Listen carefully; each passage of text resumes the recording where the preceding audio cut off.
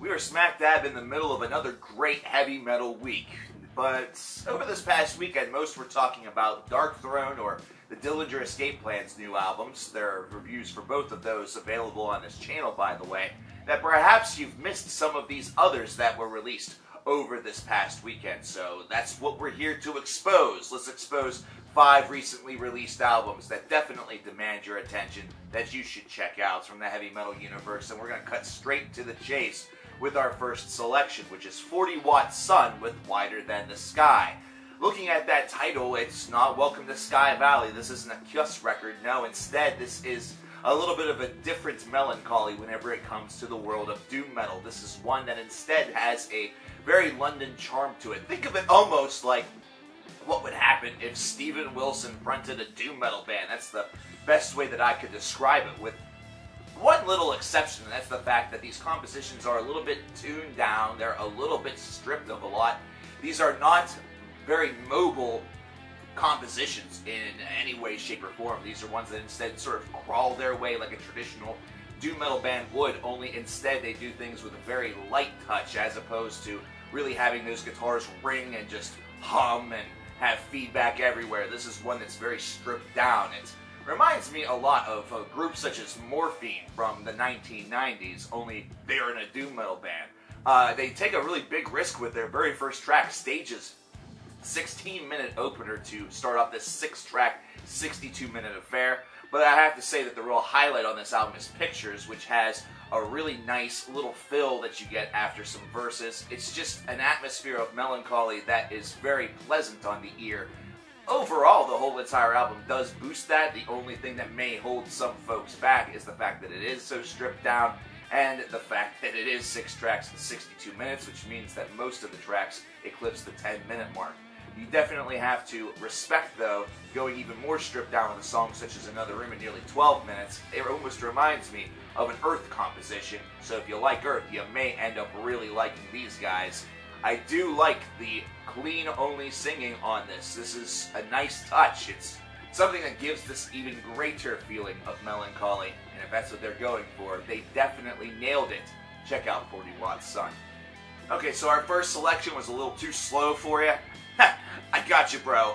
25 minutes, 20 tracks, Wormrot with voices. And damn, this is aggressive, this is bloody, this is angry, this is grind. And Wormrot is a band that ever since their beginnings, which is not all that long ago if you really consider it, they have been doing everything in their power to showcase that they demand to be called grind future royalty. And they may have ascended to the throne with this disc, considering its aggressiveness, considering its just all-out destructive methodology. This is a band that is willing to embrace both sides of the grind and grindcore envelope. They're able to do tracks that are in the 2 to 3 minute range, which is long for a grind song typically, but then they're also willing to embrace the 5-second song, which they were able to do a couple of times on here. There's one that's 8 seconds and Dead Wrong, and 5 seconds and Still Irrelevant.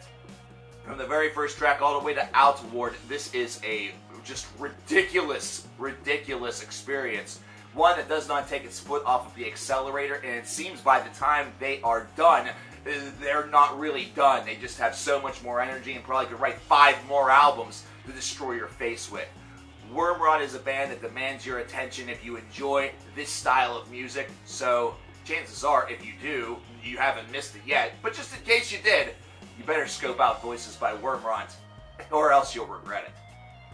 Let's return back to the world of fuzzed-out heavy metal and fuzzed-out rock with Red Fang and Only Ghosts. Now, this is Red Fang's 4th full-length release, which means you can no longer talk about the freshman freshies or the sophomore slump, the junior jitters. No, instead, this should be the senior success, right?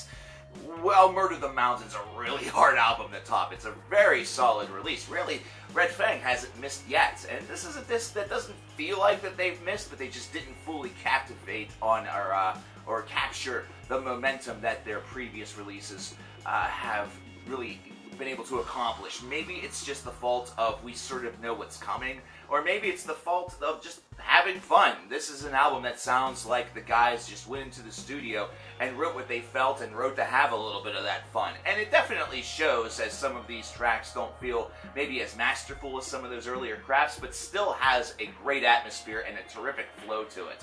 Take a look at how the first half of this disc has a little bit more of a variety of lengths. You know, that alone kind of gives you a little bit of an indication of a strange but also intriguing track order. The second part of this disc has a lot more expansiveness. The 5 and the 6 minute long cuts are ones that are showing up a little bit more here. However, the funny thing is that Living in Lie, the 6 minute finale, is not really the highlight of this album. Instead, you need to look at some of those shorter tracks, such as Cut It Short, either that or Shadows, in order to discover that. The Smell of the Sound is another very good offering at track number 7. And I just love the fact that this band is able to use both its pacing and also just its kind of natural chill to its advantage. And these guys are fantastic live, so if you've not gotten that experience and one is coming up for you, take the risk. It's worth it. It's a lot of fun. It's what got me into the band. Definitely check out Only Ghosts if you're a fan of Red Fang, but also check them out if you're a fan of fuzzed out stoner rock, stoner metal. These guys never fail to disappoint. Ancients with Voice of the Void. This would have been the surprise of the week, and we'd be hearing an air horn right now, but this isn't that big of a surprise. The debut by these guys was also quite excellent. However, this is a progressive extreme metal band that is just applying elements of extreme metal to the progressive sound, and it's one thing to, you know, kind of have that be a calculated portion, but these guys throw it in whenever it's necessary. They mainly stick to a real aggressive style of progressive metal, which is kind of a nice touch. It's something that where, you know, progressive metal, just as that simple of a genre title, is kind of rare. Name like 5 bands that are within that construct, and 4 of them are probably wrong. This is an aggressive album from the start with Following the Voice, and you get some of those progressive tendencies right out of the get-go. And at times, this album sounds a little bit rugged. It sounds like it's not very well polished, but it's almost by design as you start to learn as the composition continues onward. The strong vocals that you get are certainly from that extreme metal perspective, as the weak side is actually the cleans. And you hear the cleans a lot more often, and you might think that that's going to be a real distraction. But whenever I say weak, I mean just within this band. You know, this is still strong stuff from an overall perspective. It's one that drives with a little bit of power, but has that shakiness there, that sort of unwavering notion to almost showcase a little bit of emotion, showcase a bit of themology, and showcase a little bit of fear, perhaps, of what's being spoken about, because there is a lot of cool stuff inside of these lyrics. Really like Buried in Sand, which is the 11-minute long second cut off of this disc. And I also love this decision. I love the fact that they go with that, and then they go with their second longest track, or at least tied for it, at 9 minutes 57 seconds with Worshipper.